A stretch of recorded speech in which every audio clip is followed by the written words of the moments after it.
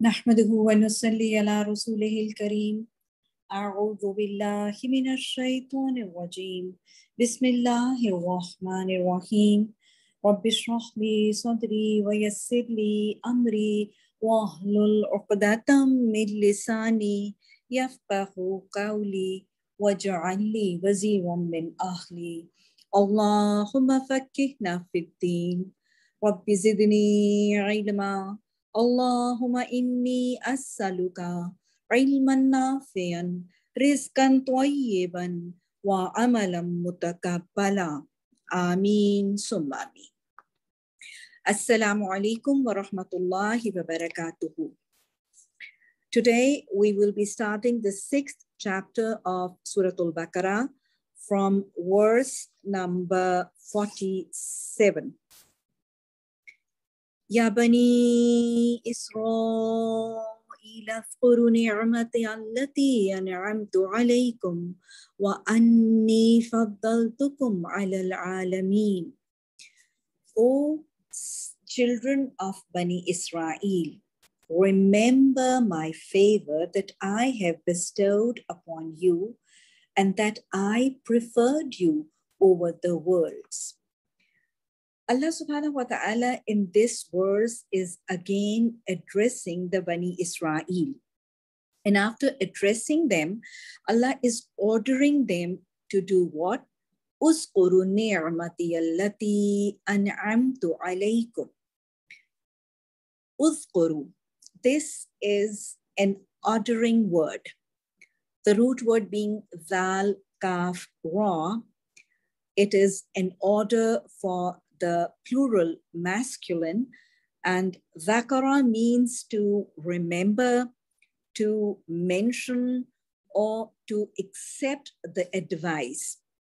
So here, Allah subhanahu wa ta'ala is ordering the Bani Israel to do what? To remember the bounties of Allah, which Allah has blessed them with. As I mentioned in the previous chapter, that they were a blessed nation. They were given and they were sent with a chain of prophets, with a series of divine scriptures. Then they were shaded with clouds and the blessings of springs and the blessings of the food and drinks and even much more. So the message is that when Allah subhanahu wa ta'ala showers his blessings on his people, he wants what? He wants, he expects, and in fact, he orders that his blessings be remembered and that they should not be forgotten or ignored. So here Allah is ordering the blessed people to remember Allah's blessings. Allah subhanahu wa ta'ala is ordering the people to be mindful and grateful of the blessings of Allah. Means what? Allah is ordering gratitude and shukr. So we can very conveniently gather that shukr or gratitude of Allah is then what? It is a due of Quran, and it is an order of Allah subhanahu wa ta'ala. As Allah says in another verse of Surah Al-Baqarah, فَاذْكُرُونِي أَذْكُرْكُمْ. So gratitude is what? Gratitude, the acknowledging of Allah's blessings is obligatory. It is obligatory for all, and it is no doubt, it is a spiritual, and it is a physical state of worship also.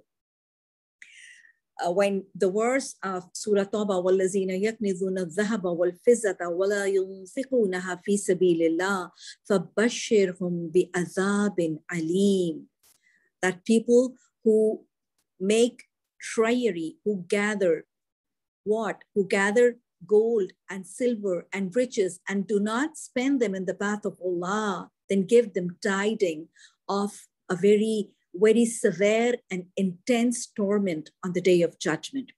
So when this verse was revealed, the companions of the Prophet ﷺ, they came over to him and they said that after learning this verse, we have left all desires of collecting or gathering the worldly riches of gold and silver. Now you guide us that what treasures should we then gather?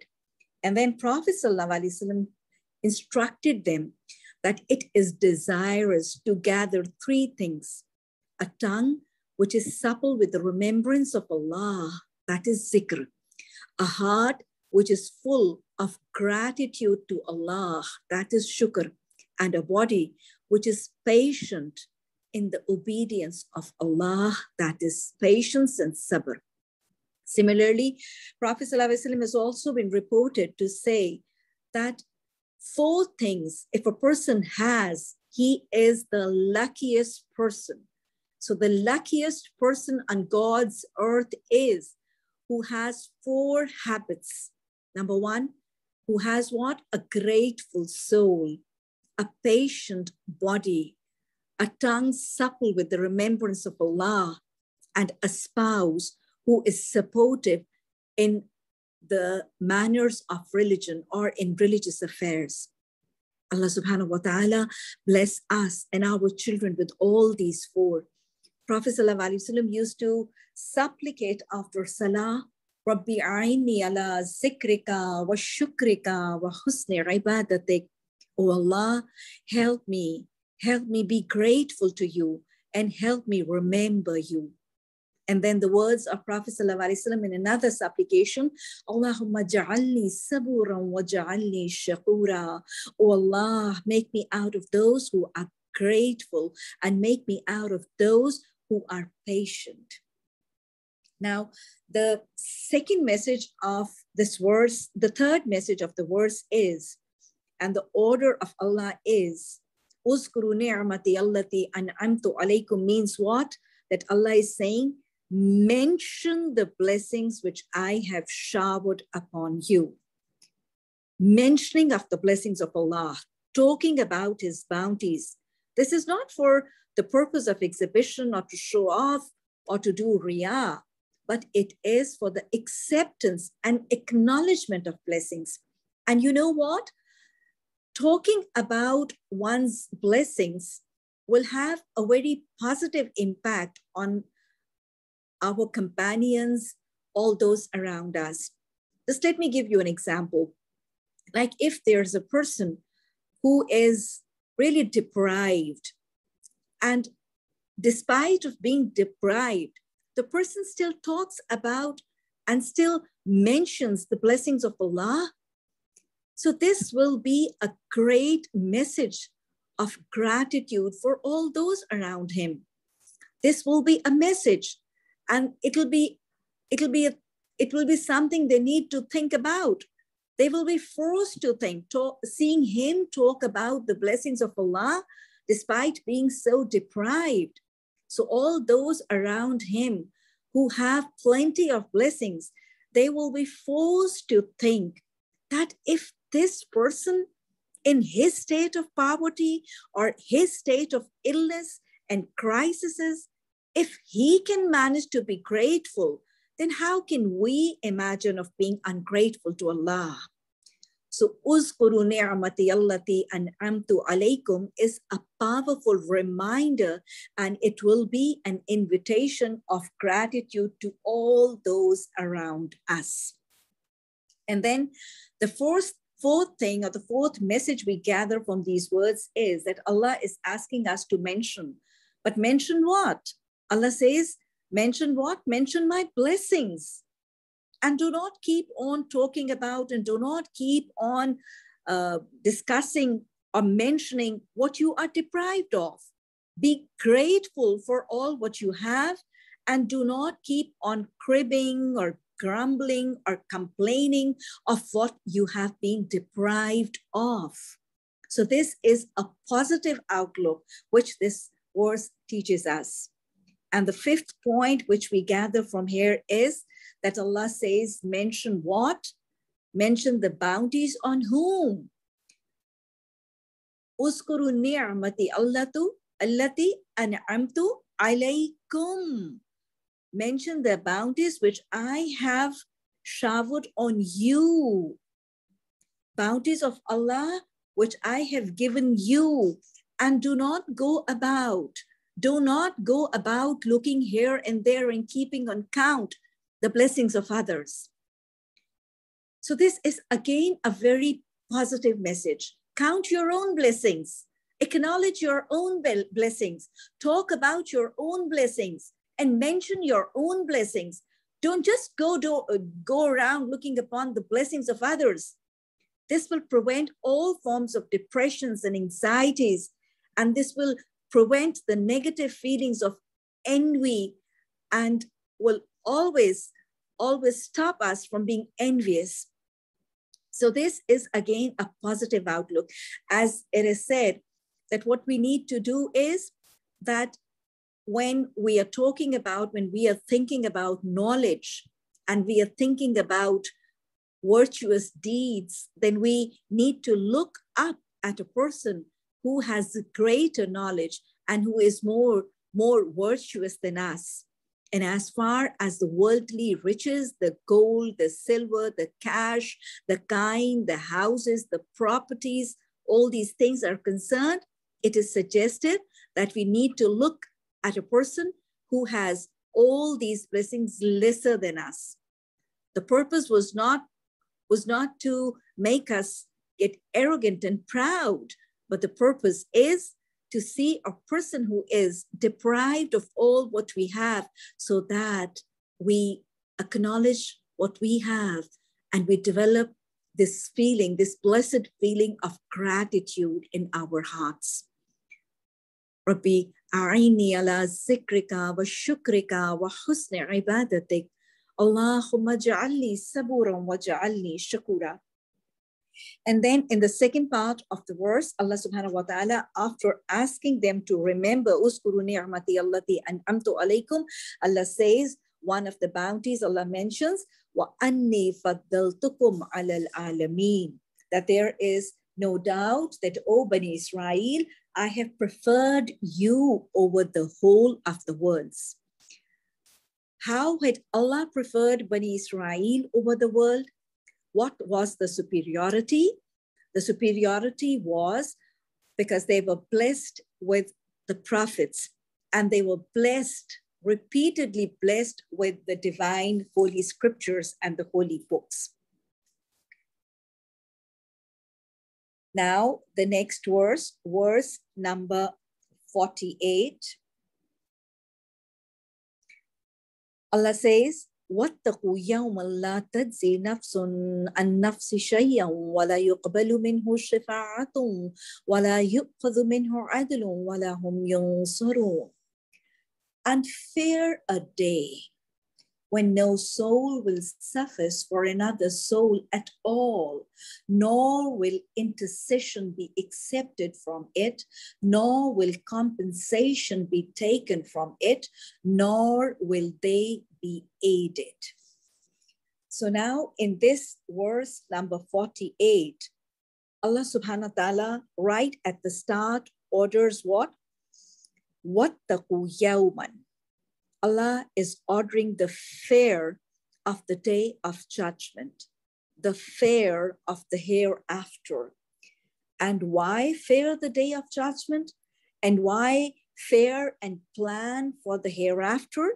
Allah subhanahu wa ta'ala then gives 4 basic state of affairs which will be prevailing on the day of judgment. The first is La tajzi nafsun an nafsin shay'a, that no soul will replace for another soul in any form or the other. This means what? That no person will be able to benefit any other person on the day of judgment. As Allah says in Quran, يَوْمَ يَفِرُ الْمَرْءُ مِنْ أَخِيهِ وَأُمِّهِ وَأَبِيهِ وَصَاحِبَتِهِ وَبَنِيهِ. On the day of judgment, people will, the bondsmen, they will try to escape. They will try to run away from his brother, from his mother and father, from his spouse, from his wife, and from his children. Because nobody is going to gain from anybody. Everybody is going to gain or avail from their own deeds. As Allah says in Quran, لَهَا مَا قَسَبَتْ وَعَلَيْهَا مَا اكْتَسَبَتْ. For everybody is what they have earned themselves out of their virtuous deeds. Allah says in Quran, لَيْسَ الْإِنسَانَ إِلَّا مَا سَعَى. There's nothing for a person except for what he has struggled and strived and worked hard for to perform the virtuous deeds. And you know what? This is only fair. This is only fair because if we try to work out what is the rule in this worldly life, all the students who appear in an examination, they get the result of their own hard work. No student gets the result due to the hard work or the study of his brother or his sister or one of his near or dear friends. Let me give you an example. There are two friends and they appeared in a maths exam, and one of them turned out and he got a score of 100 by 100, and the other friend, he just failed, scoring 25 out of 100. Now just tell me, does it ever happen that the friend who had scored 100 out of 100 goes up to the teacher and he comes up with a suggestion that, Madam, you can take out 10 marks from my score and give it to my friends so that he can pass with a score of 35 out of 100. I don't have any issue. I can easily manage with a slightly lower score of 90 by 100 also. Can any student make such a suggestion? Can any student make such a suggestion or a request? Or has any student, or will any student, however close, however loving friend he is, has ever such a request or suggestion been made?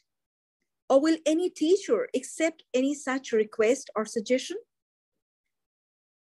So if it has never happened, and it will never happen, and it is just not acceptable or possible, then how can we imagine that on the day of the judgment, the fairest ruler, the ruler, fairest of all the rulers, the judge who is the most fair of all the judges, will allow such an interchange and transaction?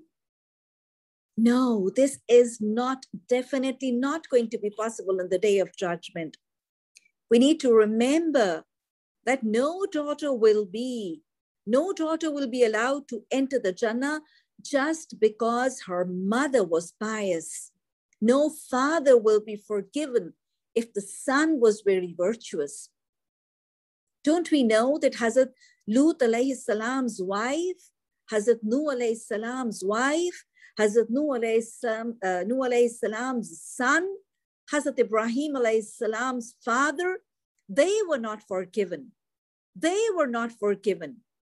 No one will be forgiven or will be rewarded on account of deeds of his near or dear ones.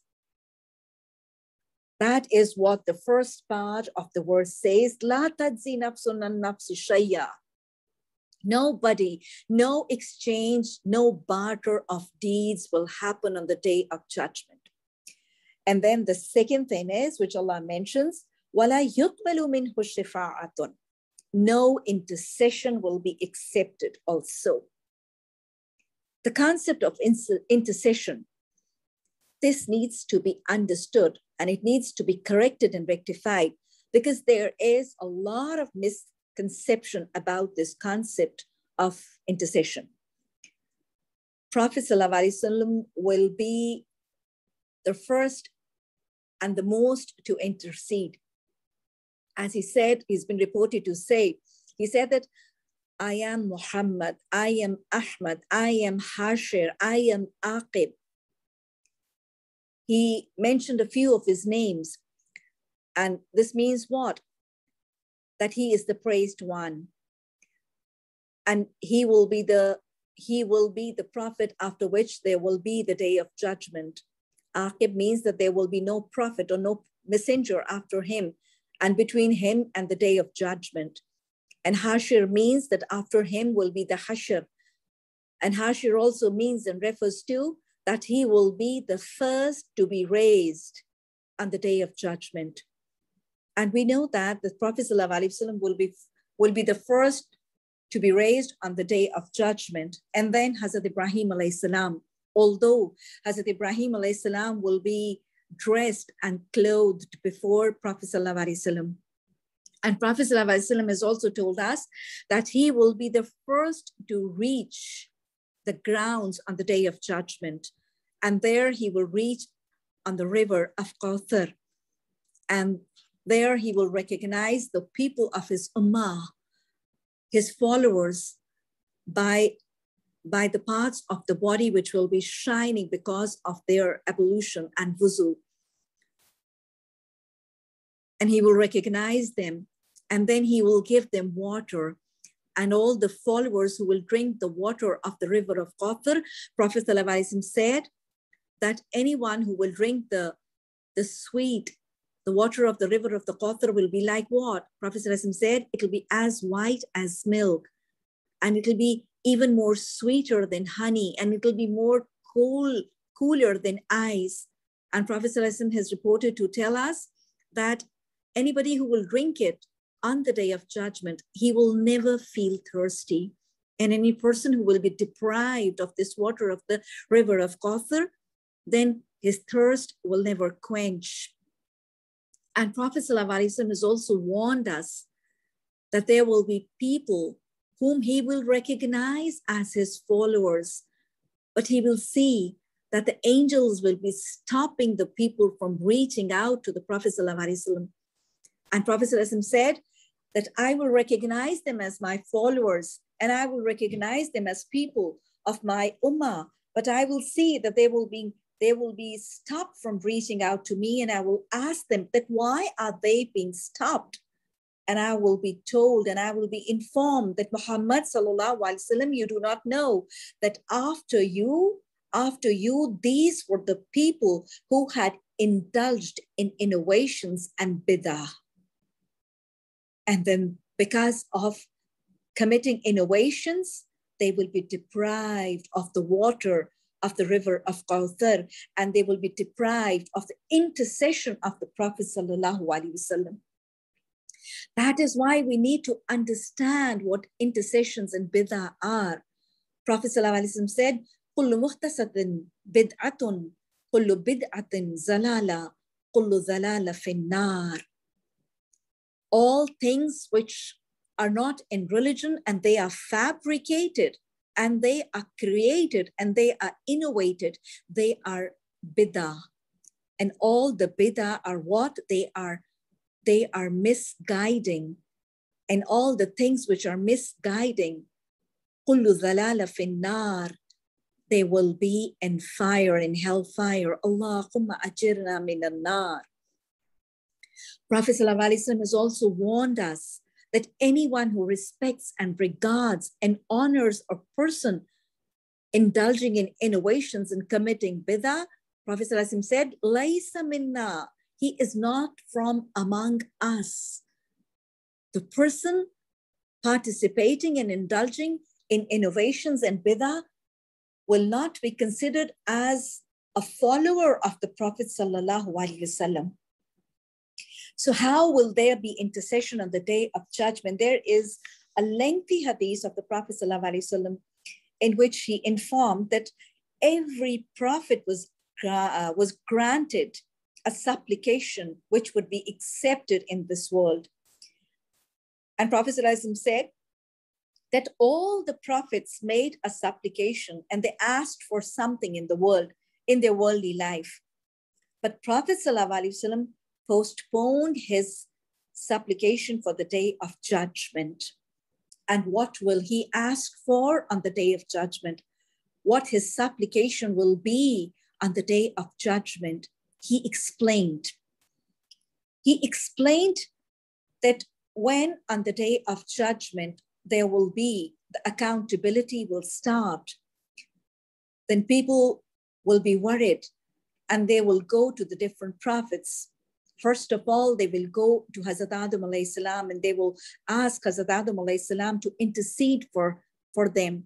And Hazrat Adam alayhi salam will refuse and he will say that because of the forbidden plant which I ate and I consumed, I'm worried about myself, and I myself, I don't know what will be my accountability. So you go to Hazrat Nuh alayhi salam, and they will come to Hazrat Nuh alayhi salam. And then Hazrat Nuh alayhi salam will also refuse intercession, and he will refer them to Hazrat Ibrahim alayhi salam. And then the people will come to Hazrat Ibrahim alayhi salam, and they will request for his intercession, saying that you were the Khalilullah, and Allah subhanahu wa ta'ala had blessed you with his friendship. Now please intercede for us. And Hazrat Ibrahim alayhi salam will say what? That I had committed a tariya in my life. And tariya is what? It is a statement which, although it is a statement which is true, but it is a statement which is false. It is a false statement, but it gives the effect of a truth. So it is a false statement, basically. So he will be worried about that, and he will say that I cannot intercede for you. And you go to Hazrat Musa alayhi salam, and they will approach Hazrat Musa alayhi salam, and they will say that you are Kalimullah, you were Kalimullah. Allah subhanahu wa ta'ala directly conversed with you, and you had conversation with Allah subhanahu wa ta'ala. So now please make intercession for us. And then Hazrat Musa alayhi salam will say, he will mention that I killed a person and I'm worried about my own soul. Nafsi, nafsi will all the prophets and messengers will be calling out. And then they will approach Hazrat Isa alayhi salam, and they will ask him and request him for his intercession. And Hazrat Isa alayhi salam will say that I know that after when Allah subhanahu wa ta'ala lifted me to heavens, my people, my followers, they started worshiping me, and they leveled me to the rays of Allah, and they started calling me by the name of Son of Allah. And my followers, they indulged in polytheism and associated me as a partner of Allah and a son of Allah. So I'm worried for myself, nafsi, nafsi. And then people will come to Prophet sallallahu alaihi wasallam for intercession, and he will intercede. And in other words, it is reported that how Prophet ﷺ will intercede. The words of a Sahih and a lengthy hadith tell us that after all the people, the judgment of all the people will have been taken and completed, then Prophet ﷺ will make a prostration, a lengthy prostration. He will go in sajda. And Allah subhanahu wa ta'ala will address him. And Allah subhanahu wa ta'ala will say, O Muhammad sallallahu alayhi wa sallam, raise your head and ask what you want. And then Prophet sallallahu alayhi wa sallam will say, Ya Allah ummati, O Allah, my followers. Just imagine, just stop and think. Here on the day of judgment, when Allah subhanahu wa ta'ala is going to ask him, ask what you want. He will not ask or seek forgiveness for Fatima radiallahu ta'ala anha, his beloved daughter, or Aisha radiallahu ta'ala anha, whom he loved the most amongst his wives and lovingly called Ash. No. Fatima radiallahu ta'ala anha, he had told in his life, he had informed and warned in his life, Ya Fatima inkazi nafsiki minan nar. فَإِنِّي لَا أَمْلِكُ مِنَ اللَّهِ شَيْئًا. Oh Fatima, you prepare to save yourself from hellfire, for I will not be able to plead and protect you from hellfire. So here, Prophet ﷺ will say, what? Ya Allah ummati. Just imagine how much he will and he does love everybody, all of us, and how much he will care for each one of us, and how much he will be bothered for the protection of all of us. So just let's ask all of us, do we love him all that much? Do we work? Do we struggle? Do we strive to protect, to establish the religion, the book of Allah, which he loved? Allah subhanahu wa ta'ala Make us one of those who strive and struggle from day and night to implement the teachings of Prophet ﷺ's beloved Quran and his beloved deen.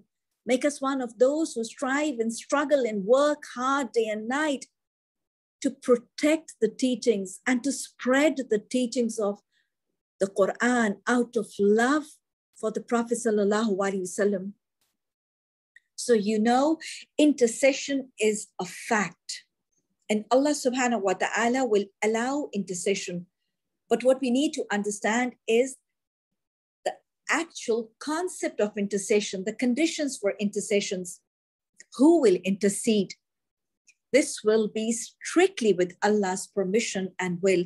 As Allah says in Ayatul Kursi, مَنْ ذَا الَّذِي يَشْفَعُ عِنْدَهُ إِلَّا بِإِذْنِهِ.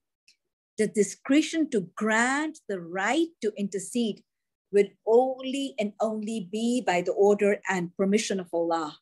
The second point, who will be interceded or who will receive intercession will also be strictly by the permission of Allah only. The third point, the sole discretion to accept or reject any intercession also lies with Allah alone. And the fourth point we need to understand regarding intercession is that the receiver of intercession, that is the person for whom intercession is being made, the receiver of intercession will have to be a believer in the oneness of Allah. Intercession will only and only be accepted in the favor of a person who would not have indulged in any form of polytheism. So in nutshell, if I summarize, who will intercede? For whom will be intercession accepted? For what intercession will be accepted? When and how much of intercession will be accepted? Will all be how? Bi-idhnillah, by the orders of Allah. So the polytheistic belief about intercession, that the walis and the qutubs and the alims and the saints, they will intercede before Allah on the day of judgment for anyone, for everyone, for anything they would wish. This is not right. And this, having this concept about intercession, this amounts to polytheism. Allah subhanahu wa ta'ala, to honor his prophets, his messengers, the martyrs in the path of Allah, the reciters, Allah subhanahu wa ta'ala, to honor all of these will allow them intercession. But for whom they will intercede, for which matter would they intercede, for which event they would intercede, that would be just according to the permissions and the orders and the limits of Allah. Nothing more than that. And we also learn that Quran and the fast will also be a source of intercession. From Hadith, we learn that Prophet ﷺ has been reported to say that on the day of judgment, Quran will intercede, and Quran will say that I stopped or I prevented them from sleeping. And the fast will intercede, and the fast will say that I stopped or I prevented them from eating and drinking. And Prophet ﷺ said that their intercession will be accepted. And similarly, we also learn that Surah Baqarah and Surah Al-Imran, Az-Zahrawain, these two main surahs of Quran will also intercede on the day of judgment. And Prophet ﷺ said that their intercession will be accepted. Now, ittaqu yawman, fear the day, because no replacement of good deeds or interchange or transaction of good deeds. Second point, no intercession will be accepted. In the third point, Allah says, وَلَا يُخْذُ مِنْهَا عَدْلٌ, nor will any compensation be taken from the person. It means what? There will be no compensation that we will not be able to pay off any form of ransom or any form of cash or kind to get away from the torments of hellfire. And the fourth point is وَلَهُمْ يُنصِرُونَ, that they will not be aided. So now if I sum up, in this verse number 48, Allah subhanahu wa ta'ala is mentioning four things which will not be a source of escape from the torments of hellfire or from the punishments of the day of judgment. And you know why these four things are being mentioned? Because in this worldly life, the criminals usually resort to four methods of escape after committing any crime. And these methods generally which the criminals resort to for escape of punishment is their personal contacts, their links or approaches or intercessions, that somebody pleading for their release, or some bribe to get away. So that is what Allah subhanahu wa ta'ala, Allah the just, the master of the day of judgment, is warning us that the worldly tactics of escaping will not be possible. The only source of escape from the torments of hellfire and from the punishments of the day of judgments will be faith, belief, and good deeds. Inna lazina amanu wa amilu swalihati. أولئك لهم جنات تجري من تحتها الأنهار خالدين فيها. There is no doubt that those who believe, they have faith, and then they do virtuous deeds, only these will be the people who will be rewarded with the gardens of Jannah, with the gardens of paradise, and they will be there forever. So this is the concept which Allah subhanahu wa ta'ala in this verse number 48 has explained. Verse number 49. وَإِذْ نَجَّيْنَاكُمْ مِنْ آلِ فِرْعَوْنَ يَسُومُونَكُمْ سُوءَ الْعَذَابِ يُذَبِّحُونَ أَبْنَاءَكُمْ وَيَسْتَحْيُونَ نِسَاءَكُمْ فَفِي ذَلِكُمْ بَلَاءٌ مِّن رَبِّكُمْ عَظِيمٌ. And recall when we saved your forefathers from the people of Pharaoh, who afflicted you with the worst of torments, slaughtering your newborn sons and keeping your females alive, and in that was a great trial from your Lord. Now, from this verse number 49 onwards, Allah subhanahu wa ta'ala is going to narrate the events and the story and happening of the people of Bani Israel. Now, the first reason which we need to understand is that why in Surah Al-Baqarah here in this verse, in the start of the Madani period after the migration of Prophet ﷺ to Medina, why is Allah subhanahu wa ta'ala here mentioning the events of people of Bani Israel? The first reason which I gather is that when we started reading Quran, and when any student or reciter of Quran starts recitation of Quran, and we go through Surah Al-Fatiha, what did we all say? صراط الذين أنعمت عليهم غير المغضوب عليهم ولا الضالين. Allah subhanahu wa ta'ala, we want you to save us from the path of whom? We want to stay steadfast on Sirat al-Mustaqim. And Sirat al-Mustaqim is what? It is the path of those whom you have blessed. And we do not want to be on the path of whom? On the path of Maghdub and Dwalin. So we all made the supplication that save us from the path of Maghdub. So here Allah, and there I explained that Maghdub, we mean what? The Jews. So since we have asked Allah subhanahu wa ta'ala and we have made the supplication غَيْرِ الْمَغْضُوبِ عَلَيْهِمْ, that is exactly the reason why Allah subhanahu wa ta'ala here is showing us the behavior and the mannerism of the Maghdub Jews to help us refrain from such behaviors. We are being introduced to what they did. So we learn and we know what they did, so it becomes easy for us to save ourselves from their path. The second reason why the story of Bani Israel and Jews has been mentioned here is that after the people had migrated to Medina, Prophet ﷺ and his companions, they were going to interact with whom? In Makkah, they were interacting with the mushrikeen of Makkah. But here in Medina, they were going to encounter and interact with the people of the book, especially the Jews.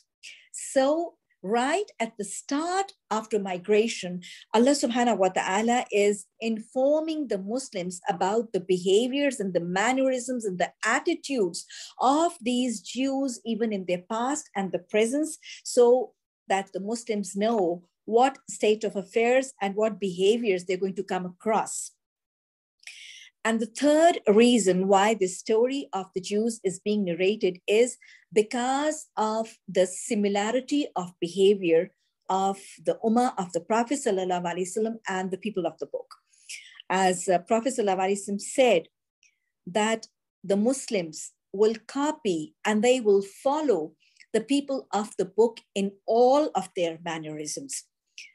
And Prophet ﷺ said that there will be 71 sects of the Jews, and there will be 72 sects of the Christians, and there will be 73 sects of the Prophet ﷺ's Ummah. That is, the Ummah of the Prophet ﷺ will be copying and imitating everything which the people of the book will be doing. And then Prophet ﷺ said that if they will enter the hole of an iguana, the Muslims will also try to enter it. And if they have illegal relationships with their mothers, then Muslims will also follow them and copy them, and they will also attempt to have illegal relationships with their mothers. Astaghfirullah Rabbi. So that is why the behavior and the mannerism of the Jews is being narrated here, so that the Muslims and the Ummah of the Prophet ﷺ, after learning how they behaved, and then because of that behavior and mannerism, how were they punished by Allah subhanahu wa ta'ala, so that Muslims stop copying them and stopped following them and stop adopting a similar behavior to save themselves from a similar punishment. And the fourth reason why the story of the ancestors of the people of the book is being explained is that after migrating to Medina, Prophet ﷺ was inviting the Jews and the people of the book to have faith and believe on him and his prophethood, and to believe and have faith in Quran. But they were refusing to have faith, and they were not believing either in the prophethood of Muhammad ﷺ or in Quran. So here Allah subhanahu wa ta'ala narrated them, highlighted and explained to the Jews the behavior of their forefathers who failed to accept the orders of Allah and Hazrat Musa alayhi salam, who refused to obey and who refused to have belief and faith in Allah and Hazrat Musa alayhi salam and his book, the Torah. And then Allah subhanahu wa ta'ala will explain that how they were punished, so that the current Jews of Medina, they learn the moral, and they stop from this obstinate and stubborn refusal of belief on Muhammad sallallahu alaihi wasallam and Quran. Now, Allah subhanahu wa ta'ala in this verse is talking about a condition of the Bani Israel, how they were persecuted. So here in brief, I will be talking about the history of Bani Israel. Now, I did mention it in the previous class, but now let's repeat it slightly again, that during the rule of Hazrat Yusuf alayhi salam, when he was the ruler of Egypt, then he asked his father, his mother, and his brothers and stepbrothers, that is the people of Bani Israel, he invited them to shift from Palestine to Egypt. And this is how the Bani Israel migrated from Egypt and they stayed here. Now, as long as Bani Israel, they adopted the teachings of Allah and their prophet Hazrat Yusuf alayhi salam, Allah blessed them. Allah blessed them and rewarded them in this world with power, with authority, and with all forms of blessings. But when they left and they abandoned the teachings of Allah and they started disobeying the teachings of Allah and the Prophet, then all the blessings of power and authority and rule were taken away from them. And not only were they deprived of rule and authority and government of Egypt, but by the will of Allah, a cruel nation of an enemy of Qibtis was imposed on them by the will of Allah. The rulers of Qibtis were called the Pharaoh. They're very frequently mentioned in Quran. And in the tyranny of the Pharaoh, the Bani Israel were badly oppressed. The Bani Israel were turned into slaves, and they were beaten, and they were tortured, and they were punished and persecuted, and they were forced to work. For example, just to give you an idea, they were forced, like animals, they were forced to pull heavy rocks, slates on sledges, all the way from Nile, from the bank of Nile, to the place where the pyramids of Egypt were being constructed. And you know what? The pyramids of Egypt are actually what? They are a legend of the persecutions of the Bani Israel by the Pharaoh. And in this period of persecution, what happened one night was that the king, he had a dream that a man from one of the slaves, that is from one of the Bani Israel, will rebel against his reign. And after he had seen this dream, he consulted his courtiers and he consulted his governors, and and since he was getting insecure about his throne, they all came to a decision. And in order to prevent the rebellion and to save the king's throne, they came to a decision that all the sons born to the Bani Israel, they will be killed. And the orders were passed on to the army to kill all the male babies born in the family of Bani Israel. So after these orders were issued, the soldiers or the army people, whenever they got the information that a male baby was born in a family of Bani Israel, they used to break open the doors and they used to snatch the baby and they used to kill the baby in front of the parents. And this is what Allah subhanahu wa ta'ala is mentioning as فَفِي ذَلِكُمْ بَلَاءٌ مِّن رَبِّكُمْ عَظِيمٌ. This was the worst form of torture. This was the worst torment which the people of Bani Israel were subjected to, that they used to slaughter their newborns in front of the eyes of the parents, and they used to leave their females alive. And this was what? Bala'u min rabbikum azim. Allah says it was a trial from Allah subhanahu wa ta'ala. It was a trial, it was a punishment, it was a torment from Allah subhanahu wa ta'ala. Remember, this world is an examination hall, and all the conditions of the life to which people are subjected are trial. The message of the verse is what? That whenever a nation stays steadfast in the obedience of Allah, it stays guided, and it stayed it stays blessed. But when a nation diverts from the path and from the guidance of Allah and the Prophet, they are punished. They are punished and they are put to trial. Nations and societies are put to trial. They are punished on account of their disobedience, on account of their evil deeds or wrongdoings. So when a nation is in a crisis, whenever a nation or a society is in a state of crisis, what do they need to do then? What do we need? What do we need to do? We learn from the verse is that a country, a nation, a society who is in a state of trial or who is being punished needs to do what?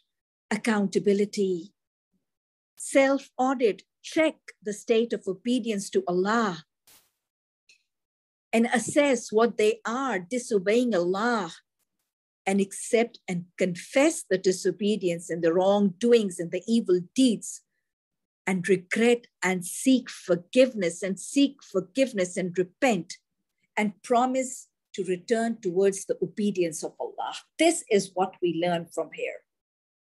Allahumma ighfir lana wa lil mu'minina wal mu'minat wal muslimina wal muslimat. Allah subhanahu wa ta'ala, for all the crises as a nation, as a country, as a society, as an ummah, the Muslim ummah is going through today. Allah subhanahu wa ta'ala, we accept our wrongdoings. We accept the disobediences. Allahumma ja'alni min at-tawwabina. Allah subhanahu wa ta'ala, make us from those who seek forgiveness. Allah forgive us all. Allah forgive us all. Allah, we regret for all what we disobeyed. Allah, we regret from all what we transgressed. Allah subhanahu wa ta'ala, help us all return towards obedience, return towards obeying the orders of Quran and Prophet sallallahu alaihi wasallam. Rabbi ighfir warham wa anta khairur rahimin. ربنا لا تزغ قلوبنا بعد إذ هديتنا وهب لنا من لدنك الرحمة إنك أنت الوهاب. سبحانك اللهم وبحمدك نشهد أن لا إله إلا أنت نستغفرك ونتوب إليك. سبحان ربك رب العزة عما يصفون وسلام على المرسلين والحمد لله رب العالمين. آمين ثم آمين.